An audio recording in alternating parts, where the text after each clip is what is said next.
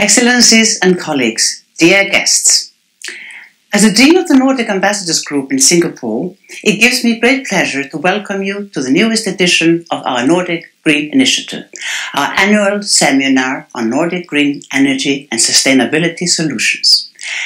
As in previous years, the event is held in conjunction with Singapore International Energy Week, one of Asia's most recognized platforms for sharing experiences, best practices and know-how in the energy sector. The Nordics wish to lead by example, and with partners like Singapore, an important partner for the Nordic countries when dealing with issues of global importance. The green economy will be driven by innovation.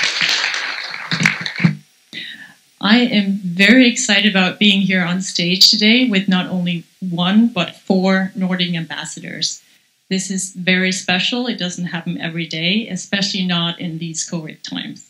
So I've been very excited about today. The Nordic countries, as mentioned by the Icelandic ambassador, all share ambitious goals for lowering our carbon footprint. And today we're going to hear about some of the strategies in the Nordic countries on how to reach these goals. I'm also hoping to hear a little bit about the learnings from these strategies in the Nordic countries in the context of Singapore and the Asia-Pacific region. So I think we will just dive in, and I'm going to start close to home. I know that Denmark has very ambitious goals as well. Maybe it's not a competition, but maybe some of the world's most ambitious goals for lowering our carbon footprint. Sandra, I think a lot of people in the audience are probably wondering, how are we going to reach these goals in Denmark? Is it even possible? How are we going to do that? Yes, thank you very much. And yeah, just to underline that, we do have the goal of neutrality by 2050. We want to be independent from any sort of fossil fuels, by then 100% green electricity. We have 50% renewable electricity today already. And in 2030 already we'll be aiming at reaching the 70% target. So it is very ambitious. And the government has recently made a green action plan for how to get there. And the main focus are that we are simply going to, maybe from Singaporean ideas, expand our land by building new islands. And they are going to be energy islands. Well, one of the islands, we're going to make 2 energy islands. One of them is on an existing island, and the other one, we're going to make a new one. And we're going to do very intensive offshore wind energy there. And we're going to be able to generate more electricity than we need ourselves, more energy than we need, so we want to export it also.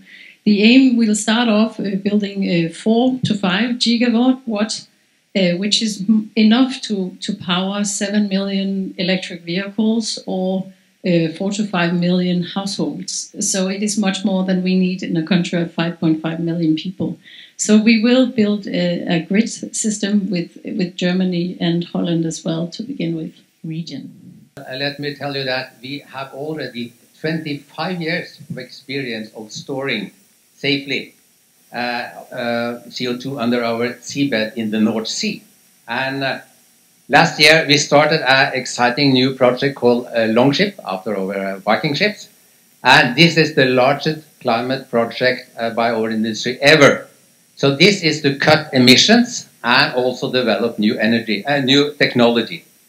Because there are different technologies for capturing CO2, and several of them are now being tested at what's called the Technology Center at Mongstad, just in the western part of Norway. And I'm also very happy to see just a few weeks ago our energy company Equinor said that it's ready to chip in and also to come in with more financing, so this project can be even more ambitious than the government has thought. So let me tell you a little bit about the elements in this. Part of that is what's called the Northern Lights CCS project, and that is based on the collection of CO2 from a number of industrial sources in Norway, but also from other parts of Europe. So this CO2 will be then transported by ship to a collection terminal on the west coast of Norway for permanent storage. And you think there must be a lot of CO2 to store? Well, but it's also estimated that the storage capacity is more than 80 billion tons of CO2 on the Norwegian continental shelf. So there's plenty of space there if you manage to do this. But this is, of course, also being tested out other places in the world, and I think it's very important that we work together to find new technologies that really work. But again, it's been safely captured and storage under the North Sea, under the seabed now, for over 25 years. So lowering our carbon emission is not just about green energy and capturing carbon. It is also about how we use our resources and wisely, and how we also reuse our resources, which is kind of a different path when we're talking about lowering our carbon footprint. Could you point to some sectors or areas in Finland where you really see the potential in looking down the path of using our materials, resources wisely and reusing them?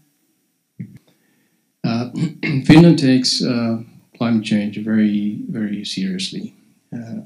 We have committed, we're determined to become climate neutral by 2035, which is a very ambitious goal.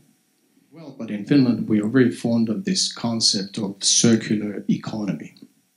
It's sort of a new way of thinking, and basically it's about how to utilize, how to use the resources we have in a smarter way that we have been doing so far. Neste is a company probably well known to many Singaporeans. It has a big factory in Tuas, and there's an enlargement of that production facilities going on right now. It's a huge investment, more than 2 billion Singapore dollars. So when I was growing up, I knew Neste as an oil refinery, sort of traditional oil refinery, also having an extensive network of gas stations selling, gasoline to drivers. But today, Neste is a lot more than that. What they are doing is that they are pioneering in biofuels. So what they do is they gather waste, they gather residues from food industry, old used cooking oil, things like that, and turn that into a premium class fuel. Solid waste management is a major challenge all around the world.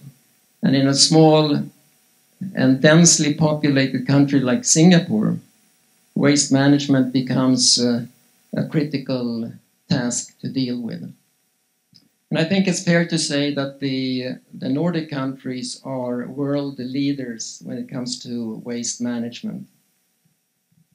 We've been at it for very long, several decades, and over the time we have developed the know-how and technology to make our waste management efficient. In my country, Sweden, in the 70s, practically all waste ended up in landfill with serious environmental consequences. Now today, 99.5% of Swedish household waste is either recycled or turned into energy by using modern and environmentally friendly incineration plants. So only 0.5% of household waste ends up in landfill, and that small share is continuously decreasing. So soon we won't have any need for landfills in my country anymore. So it would be truly interesting to hear about my panelists on not so much the why we need to decarbonize. I think we are over it. This is about how and what is actually happening on the ground. So at Neste, just yesterday, we have made a commitment towards a carbon neutral value chain by 2040. And what does this mean for our approach to doing business? It means we expand our climate change commitments to cover the entire value chain. So in our production, our own carbon footprint, we aim to reduce emissions in our own production, so that's scope 1 and 2, by 50% by 2030 and reach carbon neutrality by 2035. Then considering our value chain carbon footprint, we have a goal to reduce the carbon emissions intensity of all our sold products and work with our suppliers and partners to reduce emissions across scope 3.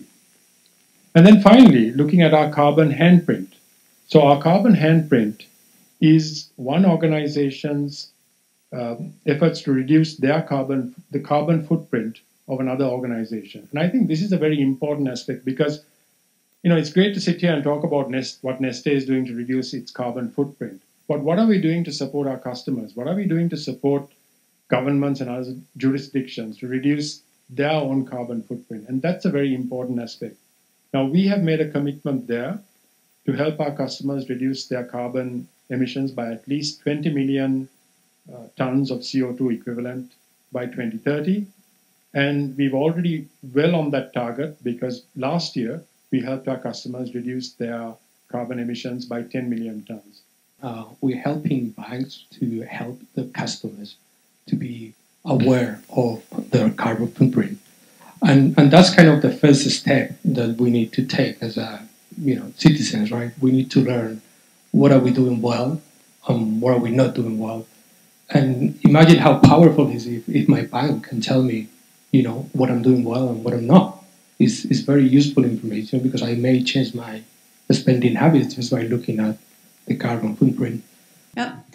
We consider our customers a really important part of the journey, for sure. In Thailand, we recently launched our first circular hub. Some of the stores in Europe already have this solution. But at IKEA, we've always been selling secondhand furniture, actually, through our as-is shops. We never throw anything away. Slightly damaged goods or things that people return are ending up in our secondhand shop there at discount prices for people. But we're rebranding that now to become a circular hub everywhere. But in Thailand, we're taking furniture back for the first time. CCS has been around for a long time. This has not been fully deployed or adopted in most countries. So Southeast Asia, if we look ahead to the year 2025, 2030, we're actually seeing that Southeast Asia is going to have 6% of the new CCS projects globally, which is quite interesting. And a lot of that's going to happen in Southeast Asia, offshore Indonesia, and I think a lot of the depleted gas fields, etc., that are out there could be repurposed as caverns and so on to store CO2. And I think that's going to be quite interesting, a bit of a game changer. We're also seeing a lot of our clients in Southeast Asia looking towards, especially the steel players, the people in the cement industries, how are they going to harness hydrogen, which is, some would say there's a lot of hype around it. I think the hype has come and gone. The technology is here now and it's improving, kind of like Moore's law. And if you look at hydrogen, whether it's green, blue, grey, etc., the cost of hydrogen is decreasing every minute because of technology. We recently launched our first ever sustainability strategy in Hempel this year. So that has been super exciting. And that's future-proof, as you mentioned. And future-proof is a holistic sustainability strategy. So it really moves throughout our entire value chain. But focusing on operations specifically, we have set a target to become carbon neutral by 2025 in our own operations. So that's quite ambitious, we believe. We've also signed up to the Science Based Targets Initiative, which I believe is the most, or one of the most well-esteemed initiatives in this aspect. We've chosen the 1.5 degree pathway, which is, again, the most ambitious one. That means that our CO2 emissions would be in line with, greenhouse gas emissions would be in line with the 1.5 degree increase pre-industrial levels. So what are we doing actually to to achieve this? Well, we have key activities that we are looking into right now, and again, it's new for us, so we're on a journey. But a big important project for us right now is to look into how we can source renewable energy here in South and East Asia. So today, that is actually our biggest focus for the retailers, is to work on electrifying our last mile, 100% renewable energy, and also working with our food ingredients.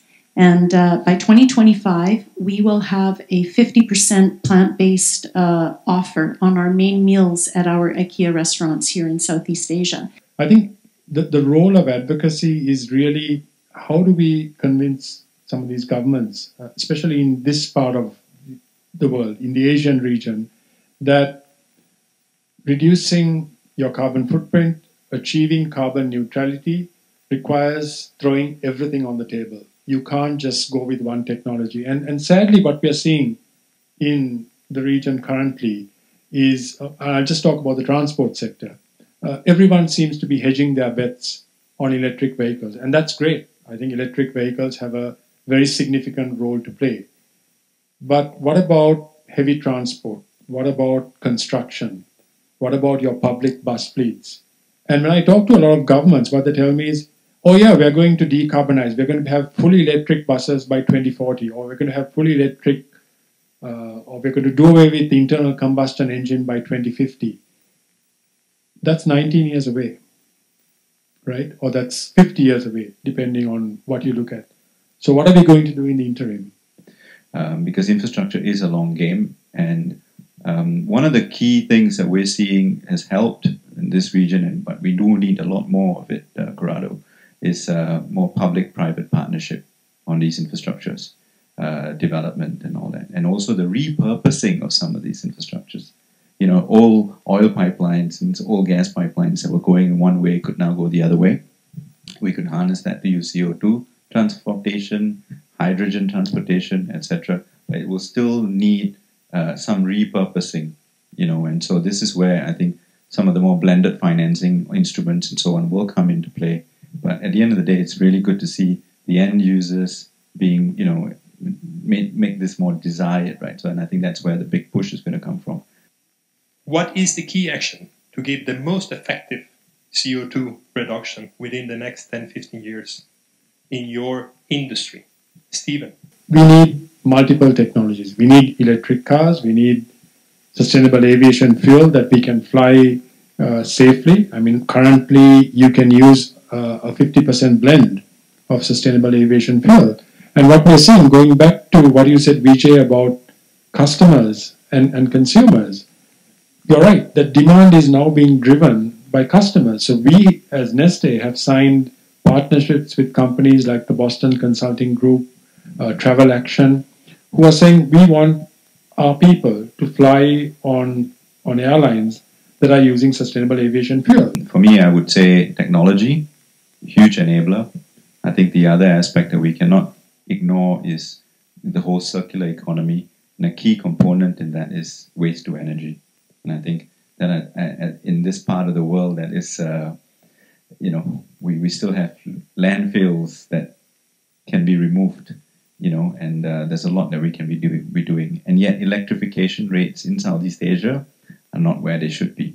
A lot of people think about sustainability as a cost, purely as this is expense, this is a big budget for next year.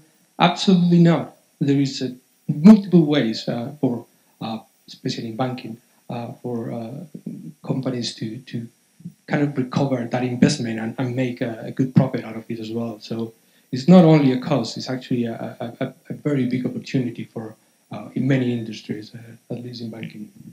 We want our sustainable products to be affordable for the many people. That's the key, is keeping the costs low. And I mean, of course, at IKEA, that's always been part of the philosophy. The price is built into the product from the very beginning and all of that. But yeah, we don't want it to be a luxury for the few. We want it to be available to the many. And that's why I think sustainability really starts at home. The journey really starts with what you're doing in your own house. And that's where I think we have our power as a retailer. IKEA is keeping it affordable, making it desirable for the millions out there, not the few. And actually, again, I would like to conclude by sharing the same feeling I had after the first panel discussion. This feeling of not going to the gym anymore because you have all the headline, the negative news.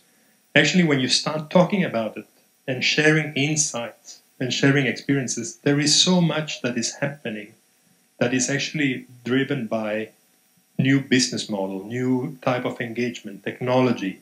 And I think what I'm really thankful for your sharing is that those insights and the inputs that you have provided and your takeaways are actually also going in that direction. This is difficult, is complex, but there are plenty of opportunities out there. Thank you all.